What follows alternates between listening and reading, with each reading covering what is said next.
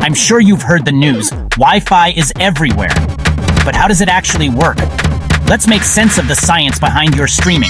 So, Wi-Fi is like an invisible mailman delivering messages between your devices and the internet. Picture your router as a super busy post office. It grabs info from the internet, turns it into tiny packets, and shoots them through the air using radio waves. Think of these radio waves like invisible highways running through your home, your phone, laptop, or smart fridge. They're like cars zooming down these highways, picking up and dropping off messages at the router. But what about walls or distance? It's like driving through fog. The farther you are, the weaker the signal. That's why Wi-Fi gets spotty in some rooms. And security? Imagine your Wi-Fi password as the key to a private club.